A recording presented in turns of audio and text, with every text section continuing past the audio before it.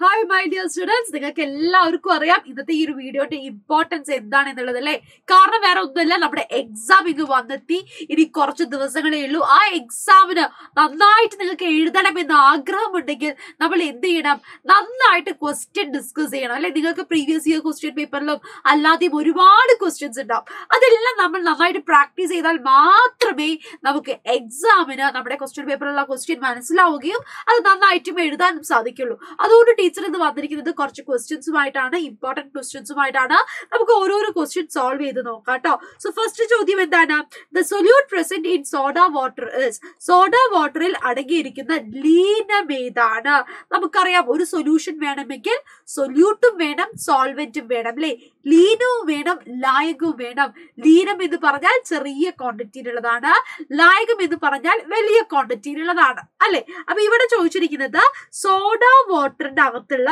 Solute ഏതാണ് soda water അകത്ത് ഏത് സൊല്യൂട്ട് ആണുള്ളത് ഞാനൊരു ക്ലൂ വേണമെങ്കിൽ തരാം ഗേഷ്യസ് സൊല്യൂട്ട് ആണുള്ളത് ആ സൊല്യൂട്ടിന്റെ പേരെന്താണ് കാർബൺ ഡൈ ഓക്സൈഡ് ഗ്യാസ് ആണ് അല്ലെ ഏതാണ് CO2 ഗ്യാസ് ആണ് കാർബൺ ഡൈ ഓക്സൈഡ് ഗ്യാസ് ആണ് ഓക്കെ അപ്പൊ നിങ്ങൾ ജനറൽ ആയിട്ട് കുടിക്കുന്ന സോഡ വെള്ളമില്ലേ അതിന്റെ അകത്ത് വാട്ടറിന്റെ അകത്ത് എന്ത് ചെയ്തിരിക്കുകയാണ് കാർബൺ ഡൈ ഓക്സൈഡ് ഗ്യാസിനെ ഡിസോൾവ് ചെയ്തിരിക്കുകയാണ് ഒരു മാർക്കാണ് നമുക്ക് അവിടെ ലഭിച്ചത് ഇതേപോലെ ഏതൊരു എക്സാമ്പിൾ തന്നിട്ട് അതിന്റെ അകത്തുള്ള സൊല്യൂട്ട് ഏതാണ് സോൾവെന്റ് ഏതാണെന്ന് ചോദിക്കാറുണ്ട് ഇനി അടുത്ത ചോദ്യം എന്താണ് find the odd one out കൂട്ടത്തിൽ പെടാത്തത് കണ്ടെത്തി എഴുതുക സ്റ്റോൺ ഐസ് ഫയർവുഡ് നൈട്രജൻ കല്ല് ഐസ് വിറക് നൈട്രജൻ ആണ് ഈസിയാണ് വളരെ ഈസിയാണ് ഒന്ന് ശ്രദ്ധിച്ച ആ തന്നിരിക്കുന്ന 4 ഓപ്ഷൻസും ഒന്ന് വായിച്ചു നോക്കിക്കേ അത് വായിച്ചാൽ തന്നെ മനസ്സിലാവും സ്റ്റോണ് ഐസ് ഫയർവുഡ് ഒക്കെ എന്താണ് സോളിഡ് സ്റ്റേറ്റ് ആണ് അല്ലെ കല്ല് ഐസ് വിറക് എന്ന് പറയുന്നത് ഖരാവസ്ഥയിലുള്ള ആളുകളാണ് എന്നാൽ നൈട്രജൻ എന്താണ് വാതകാവസ്ഥയാണ് ഇവിടെ ശ്രദ്ധിക്കണേ ഒരു മാർക്കാണെങ്കിൽ ഏതാണെന്ന് കണ്ടുപിടിക്കാനേ ചോദിക്കുള്ളൂ 2 മാർക്കിന്റെ ചോദ്യമാണെങ്കിൽ അത് ഏതാണെന്ന് കണ്ടുപിടിക്കണം മാത്രമല്ല എന്തുകൊണ്ട് എന്ന് നമ്മൾ വിശദീകരിക്കണം സോ ഇവിടെ നമുക്ക് എങ്ങനെയാ വിശദീകരിക്കാൻ പറ്റുക ബാക്കി തന്നിരിക്കുന്ന 3 എണ്ണവും എന്താണ് ഖരാവസ്ഥയാണ് സോളിഡ് സ്റ്റേറ്റ് ആണ് എന്നാൽ നൈട്രജൻ എന്ന് പറയുന്നത് it is in gaseous state okay ഇതാണ് ഗ്യാസ് ആണ് വാതകാവസ്ഥയിലാണ് എന്ന് പറയാം എളുപ്പമാണ് അല്ലെ ഇനി അടുത്ത ചോദ്യം എന്താ ചോദിച്ചിരിക്കുന്നത് in which type of solution milk belongs പാല് ഏത് തരം ലായനിയാണ് നമ്മൾ ട്രൂ സൊല്യൂഷൻ അല്ലെ യഥാർത്ഥ ലായനി പഠിച്ചിട്ടുണ്ട് കൊളോയിഡുകൾ പഠിച്ചിട്ടുണ്ട് സസ്പെൻഷനുകൾ പഠിച്ചിട്ടുണ്ട് ഇതിൽ ഏതിലാണ് മിൽക്ക് വരുന്നത് വളരെ ഇമ്പോർട്ടന്റ് ആണ് ഈ ഒരു ഏരിയ കാരണം നിങ്ങൾക്ക് ഈ കൊളോയിഡ് സസ്പെൻഷൻ ട്രൂ സൊല്യൂഷനിൽ കുറെ എക്സാമ്പിൾസ് തന്നിട്ട് അത് കറക്റ്റ് ആയിട്ട് ക്ലാസിഫൈ ചെയ്ത് എഴുതാൻ ചോദിക്കാറുണ്ട് സോ ഇവിടെ മിൽക്ക് ഏതായിരിക്കും കൊളോയിഡ് ആണ് ഇനി ആരും സംശയിക്കേണ്ട ഇനി ആരും ഡൗട്ട് അടിക്കേണ്ട മിൽക്ക് എന്ന് കേൾക്കുമ്പോൾ നമ്മുടെ മനസ്സിലേക്ക് എന്ത് വരണം കൊളോയിഡ് വരണം അല്ലെങ്കിൽ കൊളോയിഡ് എന്ന് കേൾക്കുമ്പോൾ നമ്മുടെ മനസ്സിലേക്ക് എന്ത് വരണം പാല് വരണം ഓക്കെ ട്രൂ സൊല്യൂഷൻ ആണെങ്കിൽ പറയാം പഞ്ചസാര ലായനി അല്ലെങ്കിൽ ഉപ്പ് ലായനി അല്ലെ ഷുഗർ വാട്ടർ അല്ലെങ്കിൽ ഷുഗർ സൊല്യൂഷൻ സോൾട്ട് സൊല്യൂഷൻ ഒക്കെ എന്താണ് നമ്മുടെ ട്രൂ സൊല്യൂഷൻ ആണ് യഥാർത്ഥ ലായനിയാണ് എന്നാൽ ചോക്ക് പൗഡർ പ്ലസ് വാട്ടർ അല്ലെങ്കിൽ മഡി വാട്ടർ എന്താണ് സസ്പെൻഷന്റെ എക്സാമ്പിൾ ആണ് അല്ലെ സസ്പെൻഷനുള്ള ഉദാഹരണമാണ് ഇനി അടുത്ത ചോദ്യമാണ് chemical reactions which liberate ഹീറ്റിനെ liberate ചെയ്യുന്നത് താപം മോചിപ്പിക്കുന്ന പ്രവർത്തനത്തെ നമ്മൾ എന്ത് പറയുന്നു താപമോചക പ്രവർത്തനം അഥവാ എക്സോതെർമിക് റിയാക്ഷൻസ് എന്നാണ് പറയുന്നത് അങ്ങനെയാണെങ്കിൽ chemical reactions which absorb ഹീറ്റിനെ absorb ചെയ്യുന്ന ആളെ നമ്മൾ എന്തായിരിക്കും പറയുക താപം ആഗിരണം ചെയ്യുന്ന ആളെ നമ്മൾ എന്താണ് പറയുന്നത് എൻഡോതെർമിക് അല്ലെ എന്താണ് പറയുന്നത് എൻഡോതെർമിക് റിയാക്ഷൻ എന്നാണ് പറയുന്നത് എൻഡോതെർമിക് റിയാക്ഷൻസ് ഓക്കെ എന്താണ് താപ ആഗിരണ ഓക്കെ ആഗിരണ പ്രവർത്തനമാണെന്ന് നമുക്ക് പറയാം ആലോചിക്കുക ശ്രദ്ധിക്കുക ഇത് ഏതാണ് താപരാസ പ്രവർത്തനത്തിലുള്ളതാണ് അല്ലെ എന്താണ് താപരാസ പ്രവർത്തനം അഥവാ തെർമോ കെമിക്കൽ റിയാക്ഷൻ അകത്ത് വരുന്നതാണ് എന്ത് പറയുന്നത് ഈ പറയുന്ന ടോപ്പിക് വരുന്നത് സോ നമുക്ക് എന്ത് പറയാം ഹീറ്റിനെ ആഗിരണം ചെയ്യുന്ന റിയാക്ഷനെ നമുക്ക് എന്ത് വിളിക്കാം യെസ് താപ ആഗിരണ പ്രവർത്തനം അഥവാ എൻഡോതെർമിക് റിയാക്ഷൻ എന്നും താപത്തെ പുറത്തുവിടുന്ന റിയാക്ഷൻസിനെ നമുക്ക് എന്ത് വിളിക്കാം എക്സോ എക്സോതെർമിക് റിയാക്ഷൻസ് അഥവാ താപമോചക പ്രവർത്തനം എന്നും വിളിക്കാൻ സാധിക്കുന്നു അല്ലെ. യെസ്, അങ്ങനെയാണെങ്കിൽ നമുക്ക് അടുത്തൊരു ചോദ്യത്തിലേക്ക് പോവാം. Identify the mixture existing in gaseous state. നേരത്തെ നമ്മൾ പറഞ്ഞത് പോലത്തെ ഒരു ചോദ്യമാണല്ലേ. കുറച്ച് ഓപ്ഷൻസ് തന്നിട്ട് നിങ്ങളെടുത്ത് ഐഡന്റിഫൈ ചെയ്യാൻ പറഞ്ഞിട്ടുണ്ട്. ആരെയാണ് ഐഡന്റിഫൈ ചെയ്യുന്നത്? ഗേഷ്യസ് സ്റ്റേറ്റിനെയാണ്. മിക്സ്ചർ ആണ്. എന്താണ് താഴെ കൊടുത്തിരിക്കുന്നവയിൽ വാതകാവസ്ഥയിലുള്ള മിശ്രിതത്തെ കണ്ടെത്താനാണ് പറഞ്ഞിരിക്കുന്നത്. ഓപ്ഷൻസ് ഏതൊക്കെയാണ്? സോഡ വാട്ടർ അല്ല അല്ലെ, സോൾട്ട് സൊല്യൂഷൻ അല്ല അല്ലെ, ഓക്സിജൻ, എയർ, നൈട്രജൻ. ഇതിൽ ഏതായിരിക്കും കറക്റ്റ് ആൻസർ വരുന്നത്? സോഡ ജലമല്ല എന്നറിയാം. കാരണം അതെന്താണ്? യെസ്, ലിക്വിഡ് സ്റ്റേറ്റ് ആണ്, ദ്രാവക അവസ്ഥയാണ്. ഉപ്പ് ലായനിയും എന്താണ്? ദ്രാവക അവസ്ഥയാണ്. എന്നാൽ ഓക്സിജൻ, വായു, നൈട്രജൻ, വായുവിന് ശേഷം ഒരു കോമ ഇട്ടിട്ടാ. ഓക്കെ, ഓക്സിജൻ, വായു, നൈട്രജൻ അഥവാ ഓക്സിജൻ, എയർ, നൈട്രജൻ. ഇതിൽ ഏതായിരിക്കും കറക്റ്റ് ആൻസർ? ചോദ്യം ഒന്നും കൂടി വായിക്കാം. ചോദ്യത്തിനകത്ത് identify the mixture. Oxygen mixture ആണോ? അല്ല. നൈട്രജൻ മിക്സ്ചർ ആണോ? അല്ല. അപ്പോൾ ഏതാണ് മിക്സ്ചർ ആയിട്ട് വരുന്നത്? എയർ ആണ് നമുക്ക് എന്ത് വരുന്നത്? മിക്സ്ചർ ആയിട്ട് വരുന്നത്, വായു ആയിട്ട് വരുന്നത്. അപ്പൊ മിക്സ്ചർ ഇൻ ഗേഷ്യസ് സ്റ്റേറ്റ് എന്ന് പറയുന്നത് ആരാണ്? നമ്മുടെ എയർ ആണ് അഥവാ വായുവാണ്. അപ്പൊ നമ്മൾ എപ്പോഴും ശ്രദ്ധിക്കണേ, ഒറ്റയടിക്ക് ക്വസ്റ്റ്യൻ വായിച്ചിട്ട് ഒറ്റയടിക്ക് ഓപ്ഷൻസ് വായിച്ചിട്ട് നിങ്ങൾ ആൻസർ ചെയ്യരുത്. ഒരു 2 വട്ടം വായിച്ചു നോക്കുക. 2 വട്ടം വായിക്കുമ്പോൾ തന്നെ നിങ്ങൾക്ക് ആ ക്വസ്റ്റ്യൻ ക്ലിയർ ആവും. ഓക്കെ, ഇനി അടുത്ത ചോദ്യത്തിലേക്കാണ്. Say whether true or false. Okay, 6H2O plus 6CO2 plus light gives C6H12O6 plus 6O2 is a photochemical reaction. ഈ തന്നിരിക്കുന്നത് പ്രകാശരാസ പ്രവർത്തനം ആണോ അല്ലയോ? ആണോ അല്ലയോ എന്നല്ല, is a photochemical reaction എന്നാണ് തന്നത് അല്ലെ. പ്രകാശരാസ പ്രവർത്തനമാണ് എന്നാണ് തന്നത്. അത് ട്രൂ ആണോ ഫാൾസ് ആണോ? ഇത് ഏത് ടോപ്പിക് റിലേറ്റഡ് ആണ്? പ്രകാശ സംശ്ലേഷണം അഥവാ ഫോട്ടോസിന്തസിസ് റിലേറ്റഡ് ആണല്ലേ. അപ്പൊ നമുക്കറിയാം ഫോട്ടോസിന്തസിസില് ചെടികൾ ലൈറ്റ് എനർജി അബ്സോർബ് ചെയ്തിട്ട്, പ്രകാശം അബ്സോർബ് ചെയ്തിട്ട് എന്ത് ചെയ്യുന്നുണ്ട്? ഭക്ഷണം ഉണ്ടാക്കുന്നുണ്ട്. ആ ഭക്ഷണം അല്ലേ ഇവിടെ തന്നിരിക്കുന്നത്? ഗ്ലൂക്കോസ്, C6H12O6 ആണ്. അതിന്റെ കൂടെ എന്ത് ചെയ്യുന്നുണ്ട്? ഓക്സിജനും പ്രൊഡ്യൂസ് ചെയ്യുന്നുണ്ട്. അപ്പൊ നമുക്ക് പറയാം yes, it is A true solution. Sorry, it is A true statement. കാരണം എന്താണ്? യെസ്, ഫോട്ടോകെമിക്കൽ റിയാക്ഷൻ ആണ് തന്നിരിക്കുന്നത്. പ്രകാശരാസ പ്രവർത്തനത്തിന്റെ ഒരു ഉദാഹരണമാണ് ഈ തന്നിരിക്കുന്നത് എന്ന് പറയാം. ഈ ഇക്വേഷൻ നിങ്ങൾ ബാലൻസ് ചെയ്ത് പഠിച്ചിരിക്കണം കേട്ടോ. കാരണം എക്സാമിന് ഈ ഇക്വേഷൻ എഴുതാൻ ചോദിക്കാറുണ്ട്. Now let's move to the next question. What changes occur in the following properties of particles when they absorb heat? ഇപ്പൊ സോളിഡ് ആവട്ടെ ലിക്വിഡ് ആവട്ടെ, നമ്മൾ ഹീറ്റിനെ അബ്സോർബ് ചെയ്യുമ്പോൾ അതിൽ വരുന്ന വ്യത്യാസം എന്താണെന്നാണ് ചോദിച്ചിരിക്കുന്നത്. എനർജി ഓഫ് പാർട്ടിക്കിൾസ്, കണികകളുടെ ഊർജത്തിന് എന്ത് സംഭവിക്കുന്നു? ഇങ്ങനെ ഒരു ചോദ്യം കിട്ടിയാൽ നിങ്ങൾ ആദ്യം ചെയ്യേണ്ടത് നിങ്ങളുടെ ആൻസർ ഷീറ്റിന്റെ സൈഡില് നിങ്ങൾ ചുമ്മാ വരച്ചു വെക്കുക. ഇത് സോളിഡ് ആണ് അല്ലെ. സോളിഡിന്റെ കേസ് എന്ന് പറയുന്നത് എന്താണ്? യെസ്, കണികകൾ അല്ലെങ്കിൽ ആറ്റംസ് അടുത്തടുത്താണ് അല്ലെ, പറ്റിക്കൊണ്ടാണ് ഇരിക്കുന്നത്. എന്നാൽ ലിക്വിഡിന്റെ കേസ് വരുമ്പോൾ അവർക്ക് എന്തുണ്ട്? കുറച്ച് ഗ്യാപ്പ് ഉണ്ട്, അല്ലെങ്കിൽ കുറച്ച് സ്പേസ് ഉണ്ട്, കുറച്ച് ഫ്രീ ആണ്. ഗ്യാസിന്റെ കേസിൽ വരുമ്പോ അവര് നല്ല ഫ്രീ ആണല്ലേ.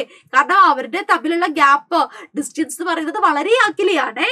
അപ്പൊ നമുക്കറിയാം സോളിഡിനെ ചൂടാക്കി കഴിഞ്ഞാൽ അത് ലിക്വിഡ് ആവും, ലിക്വിഡിനെ ചൂടാക്കി കഴിഞ്ഞാൽ അത് ഗ്യാസ് ആവും. നമ്മുടെ ചോദ്യത്തിനകത്ത് തന്നിരിക്കുന്നത് അബ്സോർബ് ഹീറ്റ്, ഹീറ്റിനെ അബ്സോർബ് ചെയ്തിട്ട് നമ്മൾ ചൂടാക്കുന്ന സമയത്ത് ഈ പദാർത്ഥം എന്ത് ചെയ്യുന്നുണ്ട്? ആ ചൂടിനെ ആഗിരണം ചെയ്യുന്നു. ആ ഹീറ്റിനെ അബ്സോർബ് ചെയ്തിട്ട് എന്ത് സംഭവിക്കുന്നു എന്ന് നമ്മൾ കണ്ടു. ഇനി പറഞ്ഞേ, എനർജി ഓഫ് പാർട്ടിക്കിൾസ് കൂടുകയാണോ കുറയുകയാണോ ചെയ്യുന്നത്? ഇവിടെ നോക്കുക, എനർജി ഓഫ് പാർട്ടിക്കിൾസ് കൂടുകയാണല്ലേ. കാരണം അവർക്ക് മൂവ് ചെയ്യാനുള്ള ഒരു കപ്പാസിറ്റി ഉണ്ട്. നീങ്ങുക അല്ലെങ്കിൽ മൂവ് ചെയ്യാന്ന് പറഞ്ഞാൽ അവർക്ക് എനർജി കൂടുതലാണ്. സോ നമുക്ക് പറയാം എന്താണ്? എനർജി ഓഫ് പാർട്ടിക്കിൾസ് ഇൻക്രീസസ് എന്ന് പറയാം. ഇൻക്രീസിനെയാണ് ടീച്ചർ മുകളിലേക്ക് ആരോ ഇട്ടിരിക്കുന്നത്. ഓക്കെ, ഇനി അടുത്തത് എന്താണ്? ഡിസ്റ്റൻസ് ബിറ്റ്വീൻ പാർട്ടിക്കിൾസ്, കണികകൾ തമ്മിലുള്ള അകലത്തിന് എന്താണ് സംഭവിക്കുന്നത്? ഇത് നോക്കിക്കേ, ഇവിടെ ഞാൻ വേണമെങ്കിൽ എഴുതാം. നമ്മൾ ഹീറ്റ് ചെയ്യാണ്, നമ്മൾ ലിക്വിഡിനെ ഹീറ്റ് ചെയ്യുമ്പോൾ അത് ഗ്യാസ് ആയിട്ട് മാറുകയാണ് ചെയ്യുന്നത്. അപ്പൊ ഡിസ്റ്റൻസ് ബിറ്റ്വീൻ പാർട്ടിക്കിൾസിന് എന്താ സംഭവിക്കുന്നത്? അതെ, അകലവും കൂടുകയാണല്ലേ. അപ്പൊ നമുക്ക് പറയാം ഈ ഒരു കേസിലും എന്താണ്? ഡിസ്റ്റൻസ് ബിറ്റ്വീൻ പാർട്ടിക്കിൾസ് അല്ലെങ്കിൽ കണികകൾ തമ്മിലുള്ള അകലവും ഇവിടെ എന്ത് സംഭവിക്കുന്നു? കൂടുകയാണ് ചെയ്യുന്നത്. ഇനി മൂന്നാമത്തെ ഓപ്ഷൻ, അട്രാക്ഷൻ ബിറ്റ്വീൻ പാർട്ടിക്കിൾസിന് എന്താ സംഭവിക്കുന്നത്? ശ്രദ്ധിക്കണേ, അട്രാക്ഷൻ ബിറ്റ്വീൻ പാർട്ടിക്കിൾസ് എന്ന് പറഞ്ഞാൽ ഈ കണികകൾ തമ്മിലുള്ള ആ ഒരു അട്രാക്ഷൻ അല്ലെ കണികകൾ തമ്മിലുള്ള ആകർഷണത്തെയാ പറഞ്ഞിരിക്കുന്നത്. ഇവിടെ ആകർഷണം കൂടുതലാണോ? അല്ല അല്ലെ, സോളിഡ്സ് അടുത്തടുത്തുള്ള ആളുകളായതുകൊണ്ട് അവർ തമ്മിൽ ഭയങ്കര ആകർഷണമാണ്. വിട്ടുപോയി കഴിഞ്ഞാൽ അവരുടെ ആകർഷണം കുറയുകയാണ് ചെയ്യുന്നത്. അതുകൊണ്ട് നമുക്ക് എന്ത് പറയാം? അട്രാക്ഷൻ ബിറ്റ്വീൻ പാർട്ടിക്കിൾസ് കുറയുകയാണ് ചെയ്യുന്നത്, ഡിക്രീസ് ചെയ്യാണ് ചെയ്യുന്നത് എന്ന് പറയാം. ഇനി അടുത്തത് മൂവ്മെന്റ് ഓഫ് പാർട്ടിക്കിൾസ്. കണികകളുടെ ചലനത്തിന് അവിടെ എന്താ സംഭവിക്കുന്നത്? യെസ്, ചലനവേഗത കൂടാണ്. കാരണം സോളിഡ് ലിക്വിഡ് ആയിട്ട് മാറി, അപ്പോൾ അവിടെ ചെറിയൊരു മൂവ്മെന്റ് ഉണ്ട്. ലിക്വിഡ് ഗ്യാസ് ആയിട്ട് മാറി, അതിന്റെ അർത്ഥം അവിടെ നല്ല മൂവ്മെന്റ് ഉണ്ട്. അതുകൊണ്ട് നമുക്ക് എന്ത് പറയാം? Movement of particles increases. കണികകളുടെ ചലനം കൂടുന്നു. അതുകൊണ്ട് തന്നെയാണ് നമ്മൾ എന്ത് പറയുന്നത്? എനർജി ഓഫ് പാർട്ടിക്കിൾ ഇൻക്രീസ് ചെയ്യുന്നുണ്ട്. എന്താണ്? നമ്മുടെ കണികകളുടെ ഊർജം ഇൻക്രീസ് ചെയ്യുന്നു എന്ന് പറയാനുള്ള കാരണവും അത് തന്നെയാണ് കേട്ടോ. അപ്പൊ എക്സാമിന് ചിലപ്പോൾ ഹീറ്റ് ചെയ്യുമ്പോൾ ചോദിക്കും. ഇവിടെ ഹീറ്റ് ചെയ്യുമ്പോഴാണ് ചോദിച്ചത്. ഇതേ ചോദ്യം എങ്ങനെയും ചോദിക്കാം. കൂൾ ചെയ്യുമ്പോൾ എന്താണ് സംഭവിക്കുന്നത്? തണുപ്പിക്കുമ്പോൾ എന്താണ് സംഭവിക്കുന്നത് എന്ന് ചോദിക്കും. അപ്പൊ നേരെ ഓപ്പോസിറ്റ് അല്ലെ, ഗ്യാസ് ലിക്വിഡ് ആയിട്ട് മാറുന്നു, ലിക്വിഡ് സോളിഡ് ആയിട്ട് മാറുകയാണ് ചെയ്യുന്നത്. സെറ്റ് ആണല്ലോ? അങ്ങനെയാണെങ്കിൽ അടുത്ത ചോദ്യത്തിലേക്ക് കേട്ടോ. നെക്സ്റ്റ് ചോദ്യം എന്താണ്? The picture which represent a device used to separate components in a mixture is given. ഈ പിക്ചർ കണ്ടാൽ നിങ്ങൾ അറിയണം ഇത് എന്ത് പിക്ചർ ആണ്, ഈ എടുത്തിരിക്കുന്ന ഇൻസ്ട്രുമെന്റ് ഏതാണ്, ഏത് തരത്തിലുള്ള മിക്സ്ചർ അഥവാ ഏത് തരത്തിലുള്ള മിശ്രിതമാണ് നമുക്ക് ഇത് ഉപയോഗിച്ചിട്ട് നമുക്ക് സെപ്പറേറ്റ് ചെയ്യാൻ പറ്റുന്നത് എന്ന് നമ്മൾ മനസ്സിലാക്കണം. ആദ്യത്തെ ചാപ്റ്ററിൽ കുറെ സെപ്പറേറ്റിംഗ് ഉണ്ട് അല്ലെ, സെപ്പറേഷൻ ഓഫ് മിക്സ്ചേഴ്സിന്റെ കുറെ ടെക്നിക്കൽ ഉണ്ട്. അതിൽ ഏത് വേണമെങ്കിലും പരീക്ഷയ്ക്ക് ചോദിക്കാം കേട്ടോ. അപ്പൊ ആദ്യത്തെ ചോദ്യം, ഐഡന്റിഫൈ ദ അപ്പാരറ്റസ്. തന്നിരിക്കുന്ന അപ്പാരറ്റസിന്റെ പേരെന്താണ്? സെപ്പറേറ്റിംഗ് ഫണൽ ആണല്ലേ. എന്താണ്? സെപ്പറേറ്റിംഗ് ഫണലാണ്. കാരണം എന്താണ്? ഈ ഫണൽ ഉപയോഗിച്ചിട്ട്, ഈ അപ്പാരറ്റസ് അഥവാ ആ ഒരു ഫണൽ ഉപയോഗിച്ചിട്ട് നമ്മൾ ലിക്വിഡുകളെ, ആ ലിക്വിഡിന് ഒരു പ്രത്യേകതയുണ്ട്, ഇൻവിസിബിൾ ലിക്വിഡ്സ് ആണ്. ഞാൻ എത്ര കൂടി കളർത്താൻ നോക്കിയാലും, ഞാൻ എത്ര ശ്രമിച്ചാലും രണ്ടും എന്ത് ചെയ്യില്ല, അല്ലെങ്കിൽ രണ്ട് കൂടുതൽ ലിക്വിഡ്സ് ആവാട്ടോ, അവര് തമ്മിൽ കളരുകയില്ല. അവരെന്താണ്? ഇൻവിസിബിൾ ആണ്, സെപ്പറേറ്റ് ആയിട്ടാണ് ഉണ്ടാവുക അല്ലെ. കാരണം അവരുടെ ഡെൻസിറ്റി ഡിഫറെന്റ് ആണ് അല്ലെ. ഓരോരോ ലിക്വിഡ്സിന്റെ ഡെൻസിറ്റി ഡിഫറെന്റ് ആയതുകൊണ്ട് തന്നെ ഡിഫറെന്റ് ലെയേഴ്സ് ആയിട്ടാണ് എന്ത് ചെയ്യുന്നത്? ലിക്വിഡുകൾ നിൽക്കുന്നത്. അതിനെ സെപ്പറേറ്റ് ചെയ്ത ഫണൽ ആയതുകൊണ്ടാണ് നമ്മൾ എന്ത് വിളിക്കുന്നത്? സെപ്പറേറ്റിംഗ് ഫണൽ എന്ന് വിളിക്കുന്നത്.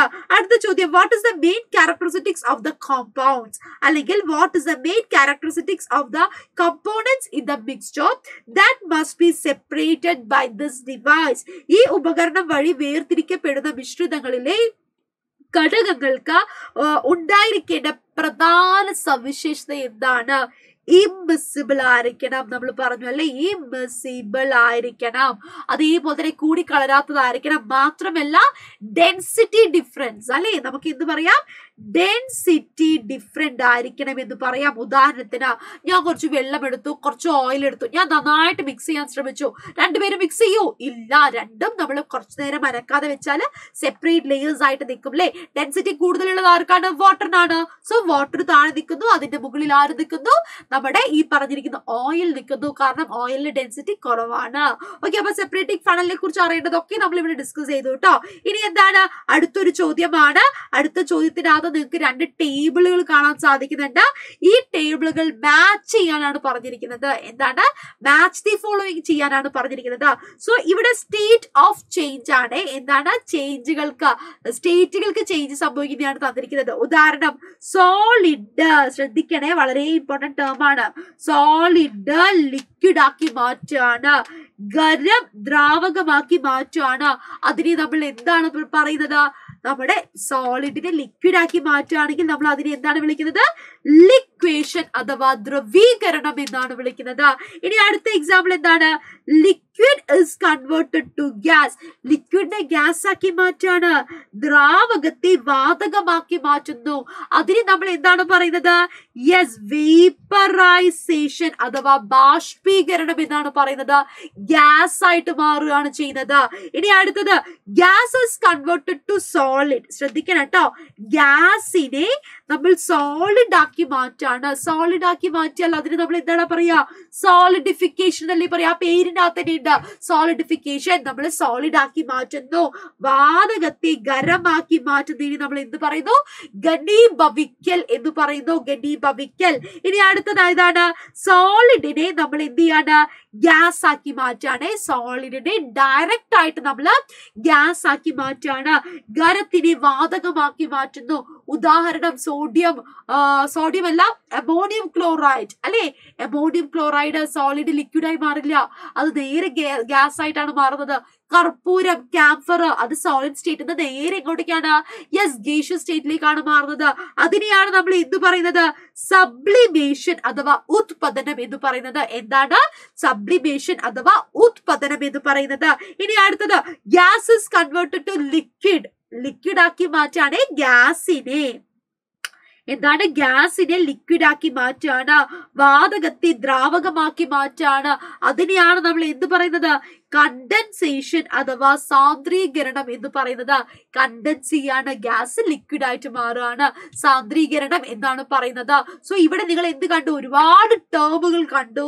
ആ ടേമുകളൊക്കെ എന്താണെന്ന് മനസ്സിലാക്കി അല്ലേ? ചേഞ്ച് ഓഫ് സ്റ്റേറ്റ് എന്താണ്? അവസ്ഥാ മാറ്റം എങ്ങനെയാണെന്നും അതിനെ എന്ത് പേരിട്ട് വിളിക്കുന്നു എന്നും നമ്മൾ കണ്ടു കഴിഞ്ഞു. ഇനി നമുക്ക് അടുത്ത ചോദ്യം നോക്കിയാലോ? യെസ്, അടുത്ത ചോദ്യം എന്താണ്? യെസ്, അതും ഒരു സെപ്പറേഷൻ ഓഫ് മിക്സ്ചർ റിലേറ്റഡ് ആയിട്ടുള്ള ഒരു ചോദ്യമാണ്. നമ്മുടെ ലാസ്റ്റ് ആൻഡ് ഫൈനൽ ക്വസ്റ്റ്യൻ ആണ് കേട്ടോ. ഇവിടെ എന്താ ചോദിച്ചിരിക്കുന്നത്? Which method is used to separate component colours from there mixture?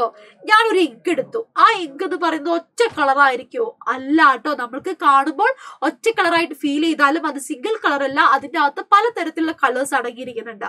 അത് ടെസ്റ്റ് ചെയ്യാൻ വേണ്ടി നമ്മൾ എന്ത് ചെയ്യുന്നു? യെസ്, ഈ ഒരു മെത്തേഡ് യൂസ് ചെയ്യുന്നു അല്ലെ. ഈ ഒരു മെത്തേഡിന്റെ പേരെന്താണ്? ക്രോമാറ്റോഗ്രഫി ആണ്. എന്താണ്? ക്രോമാറ്റോഗ്രഫി. ഓക്കെ, മലയാളത്തിൽ നമ്മൾ എന്ത് തന്നെയാണ് പറയുന്നത്? ക്രോമാറ്റോഗ്രഫി അല്ലെങ്കിൽ ക്രോമാറ്റോഗ്രഫി എന്നും പറയാറുണ്ട് കേട്ടോ. ക്രോമാറ്റോഗ്രഫി എന്നാണ് പറയാറുള്ളത്. ഓക്കെ, ഇനി what is the principal behind this? അതാണ് ഏറ്റവും വലിയ important. Okay, principal behind this എന്താണ്? നമ്മൾ ഒരു ടിഷ്യൂ പേപ്പർ എടുക്കുക, ടിഷ്യൂ പേപ്പറിന്റെ ഏറ്റവും താഴെ ജസ്റ്റ് ഒരു ഇങ്ക് പെനോട് ഡോട്ട് വെക്കുക, നമ്മൾ വെള്ളത്തിലേക്ക് ഇറക്കി വെക്കുമ്പോൾ ശ്രദ്ധിക്കണേ, ഇത് കംപ്ലീറ്റ് വെള്ളത്തിൽ മുങ്ങി പോകരുത്. ആ ഡോട്ട് വെള്ളത്തിന് തൊട്ട് മുകളിലായിരിക്കണം. കുറച്ചു നേരം നോക്കിയാൽ നിങ്ങൾക്ക് അറിയാം ഈ വെള്ളം മുകളിലേക്ക് കയറി പോകില്ലേ? ആ കയറി പോകുന്നതിനനുസരിച്ച് ഈ ഇങ്കിലുള്ള കളേഴ്സ് ഡിഫറെന്റ് ലേയേഴ്സ് ആയിട്ട് എന്ത് ചെയ്യുന്നുണ്ട്? അഡ്സോർബ് ചെയ്യുന്നുണ്ട്. ശ്രദ്ധിക്കണേ, എന്താണ്? അഡ്സോർപ്ഷൻ. ഓക്കെ, എന്താണ്? അഡ്സോർപ്ഷൻ ആണ്. അതിനെയാണ് നമ്മൾ മലയാളത്തിൽ എന്ത് പറയുന്നത്? യെസ്, ശോഷണം എന്ന് പറയുന്നത്. ഓക്കെ, അഡ്സോർപ്ഷൻ ആണ്. ചില ആളുകൾ അബ്സോർപ്ഷൻ എന്ന് എഴുതാറുണ്ട്, AB എഴുതാറുണ്ട്. അതല്ല, AD ആണ് കേട്ടോ, അഡ്സോർപ്ഷൻ ആണ്. Right. another context in which this method is used. അവിടെ നമ്മൾ വേറൊരു എക്സാമ്പിളും കൂടി ക്രോമാറ്റോഗ്രഫിയിൽ പഠിച്ചിട്ടുണ്ടല്ലേ. ഇങ്കിലുള്ള കളേഴ്സ് സെപ്പറേറ്റ് ചെയ്യാൻ വേണ്ടി മാത്രമല്ല, നമ്മുടെ ബ്ലഡിന്റെ അകത്ത് അല്ലെ, എന്താണ്? നമ്മുടെ ബ്ലഡിന്റെ അകത്ത് അടങ്ങിയിരിക്കുന്ന കെമിക്കൽസ് അല്ലെങ്കിൽ പോയിസണസ് സബ്സ്റ്റൻസിനെ ഐഡന്റിഫൈ ചെയ്യാനും നമ്മൾ എന്ത് യൂസ് ചെയ്യുന്നുണ്ട്? ഈ പറഞ്ഞിരിക്കുന്ന ക്രോമാറ്റോഗ്രഫി എന്ന് പറയുന്ന മെത്തേഡ് നമ്മൾ യൂസ് ചെയ്യുന്നുണ്ട്. സോ നമ്മൾ ഇന്നത്തെ ക്ലാസ്സിൽ നമ്മൾ എന്ത് ചെയ്തു? കുറച്ച് ക്വസ്റ്റ്യൻസ് ഒക്കെ ഡിസ്കസ് ചെയ്തു. ഈ ക്വസ്റ്റ്യൻസ് ഒക്കെ എന്ത് ചെയ്യുക? നിങ്ങൾ മനസ്സിലാക്കി പഠിച്ചു വെക്കുക. കാരണം എക്സാംസിന് ഇതേ ടൈപ്പ് ക്വസ്റ്റ്യൻസ് ആയിരിക്കും നിങ്ങളെടുത്ത് ചോദിക്കുന്നുണ്ടാവുക. ഓക്കെ, സോ ഇന്നത്തെ ക്ലാസ് നമ്മൾ ഇവിടെ വൈൻഡപ്പ് ചെയ്യാണ്. ഇനിയും ഇതുപോലത്തെ ഒരുപാട് ക്വസ്റ്റ്യൻസ് ആയിട്ട് നമ്മൾ ഇനിയും വരുന്നതാണ്. അതുവരെ എല്ലാവർക്കും ബൈ.